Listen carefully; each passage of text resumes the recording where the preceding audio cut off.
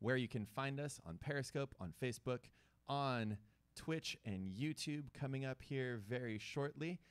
Good afternoon. Welcome, everyone. Thanks so much for being here. My name is Patrick. I work at the aquarium here in social media, and I'm joined this wonderful afternoon here on Cannery Row with my good friend and colleague, Emily. Hey, good afternoon, everyone. Hey, thanks so much for being there, folks. We are going live right now because there's something very exciting happening here off of the back deck of the aquarium. That exciting thing is that you can see here we have a very low tide that is occurring, and this low tide is a premonition for what's going to be happening tomorrow, which is the king tide. They both go together with this low tide, but then tomorrow morning at 9 a.m., if you folks are around, we're going to go live another time to look at that big king tide. Emily, can you tell the folks that are tuning in? Hello, everybody tuning. We got Gaming with Marco on YouTube. We got Mary on Facebook. We got Salen and Callie on Periscope. Emily, can you tell us what is a king tide? Right now, it is the second part of that king tide, maybe the less impressive one. But tomorrow morning, we're going to have the king tide, the royal air to the ocean coming in. Tell us a little bit about what we're going to be seeing there. Yeah, so king tide is actually a pretty new term for what we are experiencing, but it just means that these are going to be the highest highs and the lowest lows of those tides of the year. So right now we're seeing one of the lowest tides of the year that we are going to see here in Monterey. It's about a -1 foot tide coming up at 4:04 p.m. local time, Pacific time. So just a couple minutes away, 3 more minutes away for us. Nice. Is going to be the lowest tide that we're going to see here today. It's going to get a little bit lower than that over the next couple of days. It's going to get to be about a -1.4 foot tide. That just means that it's -1.4 feet below sea level that we are seeing there. So that's what that number means. But again, that's going to be one of the lowest tides of the year. That's what that king tide means, is that it's those highest highs, lowest lows. Right now we're seeing one of the lowest lows. Tomorrow morning, though, Patrick, like you said, is going to be the more exciting, more spectacular show when we have the highest highs of the year. So tomorrow morning around 9 a.m. is when we're going to see that. Do you want to talk a little bit about what's happening then? Exactly. So exactly what Emily was saying. The tides are essentially a global wave that travel around the planet. And here in Monterey, we have 2 high tides and 2 low tides every day. There's a low tide, there's a high-low tide, there's a low-high tide, and then there's a high tide as that wave goes around the planet. That wave is caused by the gravity of the moon first and the sun second. So the moon is really what's affecting the tides most of the time, but this time of year is when the sun and the moon's gravity are both pulling on the ocean in the same direction at the same time. That's how you're going to have that sloshing. Imagine yourself being in a bathtub. You can make that wave back and forth as you slosh back and forth. You can make the water go up and down, and the biggest moments when everything is converging is when you get those king tides. And Exactly. And that level that you were mentioning, Emily, that -1.4 and then that 6.4 foot that it'll be, that is based off of 0, which is the mean tide line, and it goes up and down from there. We usually have about a 6 foot swing. This is going to be an 8 foot swing between the lowest low and the highest high, about 7.5 feet there, which I'm 6'1". I believe you're I'm 6 feet tall. 6 feet as well. Yeah. So it's hard to imagine the ocean being a foot higher than me at the start of the day, and then 6 hours later, it's going to be 6 foot above, or 1.5 feet above me. So if I'm standing at the 0 tide level, I would be underwater if I stayed there with the king tide coming in. Yeah. And so, like you were mentioning, Patrick, it's that position of the sun and the moon that's really pulling on the water all around the globe that's causing these king tides to be in effect. Now, we do get, the high tides and low tides throughout the year, but what's happening right now is that tomorrow is the full moon. Yes. So we have this big full moon that's in effect. That's when we really see these big high tides and these really low tides. We also see that when it's a new moon out, when you don't see the moon outside, we get these big high tides and low tides. But right now, the Earth also just happens to be as close to the sun as it is going to be in its orbit around the sun right now. So even though it's winter up here in the northern hemisphere, we don't think like, oh yeah, we're nice and close and toasty to that nice big warm ball of plasma in the sky there. No, it's we really are much closer to the sun than we will be throughout the rest of the year as we make that orbit around our big beautiful star. Exactly. Yeah. So for you folks out there, the tides, the ocean, and the stars, they're intimately connected. So for those of you wondering, Neil, 9 a.m. Pacific time tomorrow is going to be the king tide. 9:10 a.m. Yeah, and very so we're specifically. And so right now, folks, you are looking at the low tide for today. This is a -1 foot low tide, excuse me, and the high tide is going to be 6.4 feet, so 7.4 feet up from what we're looking at right now. And one thing to note is that on the lower right here, I'll just move the camera just ever so slightly. You can see over down on the right there, that is the exit of our great tide pool, which is actually the outflow for the aquarium's water. If you can see that pool there on the right, that tide pool is made by our outflow of water. And currently there's water pouring out of it into the ocean. That is going to be completely submerged tomorrow morning. So there won't be any water flowing out there in that little waterfall that you can see there. That's going to be under the sea level. And Emily, part of the reason that we wanted to show the king tides as we have the last few years is that we talk a lot about sea level rise. You folks out there may be familiar with sea level rise. It's what happens from a few different processes out there in the ocean. One is thermal expansion of the ocean. So just simply the ocean has absorbed a lot of heat energy due to climate change.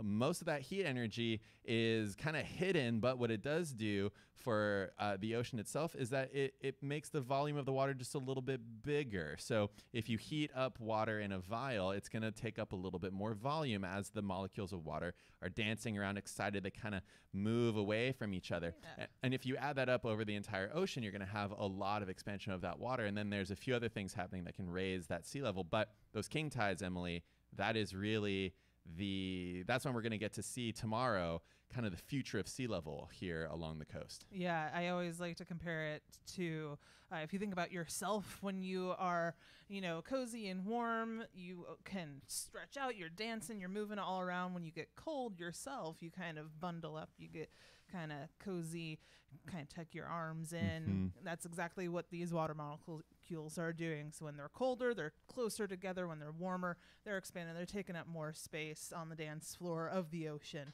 So that's exactly what we're seeing with that thermal expansion there. And so what we're seeing with these king tides is kind of going to be what the future of the ocean holds with climate change. Yeah. Right, exactly. So it's not just adding water to the mix, although that does happen with melting ice that we have on land. Just the thermal expansion of the ocean is a big contributor to that sea level rise. And so tomorrow morning, again, at 9 a.m., we're going to be live again, and you'll get to see sort of the future of what the aquarium is going to contend with. Right now, we have an amphitheater in that tide pool that is able to just barely not get splashed with these large king tides. And then if you add in some waves, if you add in boat wake, I mean, there's just a lot that can happen to come and move up there onto the aquarium property. But it's something that we think about a lot here at the aquarium because we are right there on the water. That sea level rise due to climate change is something that we have to think very deeply about. And tomorrow's king tides are going to be a reminder of what exactly that means, because these king tides are going to be the zero tide level in the future. So that is that's something to do. So for everybody who's tuning in right now, take a look at this. This is the low tide, and tomorrow you're going to see the king tide, the big tide, 7.4 feet higher than it is right now as that global wave moves around and comes back and licks at the aquarium doors tomorrow. Yeah, we're actually going to see the second high tide from this moment right now, That's right. because here in Monterey we get 2 high tides and 2 low tides every single day. So right now we're seeing this low tide around 10:55 or so tonight. We're going to have another high tide, but that one won't be quite as high as tomorrow's high tide. The high tide at 9:10 a.m. is when that one's going to happen. So Patrick and I are going to be outside on the back deck checking that out. Of course, if you happen to be near the coast anywhere and you want to help kind of keep track of what these king tides look like here in California, there is a project that you can lend a hand to, a little bit of citizen science that you can do with the California King Tides Project. You can take pictures of what it looks like in your area, both at these low tides and those high tides, and submit them to the California King Tides Project to kind of see what these tides look like around our state.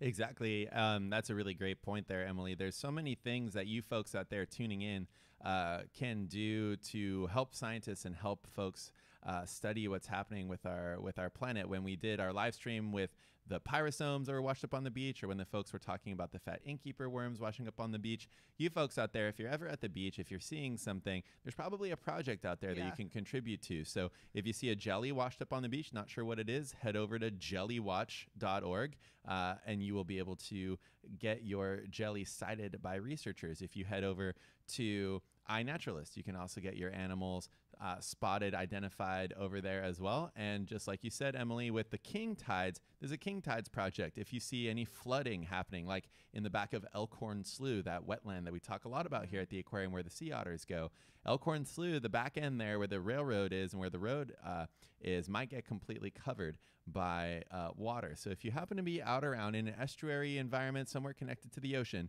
and you see the tides taking a toll on anything, if you happen to be wading in the water there during that high tide, those are important photos for lawmakers, legislators, other folks to see so that they can understand the impact that the king tides will have on our coast, on our coastal infrastructure. So it's not just a really cool oceanographic phenomenon where the stars and the moons are pulling on the ocean as we travel around the sun. It's also something right here down to earth, getting our feet wet with sea level rise, and something that we have to contend with here as we go into the future. So yeah, that's something you folks can think about, is taking those photos and participating in that California King Tides project. Yeah, we got lots of people tuning in from all these different places that we are live on right now. So just in case you are just tuning in right now, whether it's on Periscope, Facebook, Twitch, or YouTube, hello, my name is Emily. I am part of the social media team here at the aquarium, joining Patrick here this afternoon. Hello. As we are checking out this low tide of the California King Tides. Well, I say California King Tides. It's King Tides everywhere around the planet right now. We've got some friends tuning in over there on YouTube. We got Twitch we got there. Neil over there. We got Paul and Sarah and Doodle over there on Twitch. Hey, everybody. We got folks that are tuning in over on YouTube as well. Neil Mesquita, this will be happening all around. Just in California is something that it's something that we are just going to be talking about here for the California King Tides Project, like Emily was mentioning. But on the East Coast, the King Tides are already causing areas to be flooded, like in Miami and other zones there. So certainly not new for folks living along the coast that these tides can do a lot there. But folks, we didn't want to keep you too long, because really right now all we're going to see is the water kind of coming back up.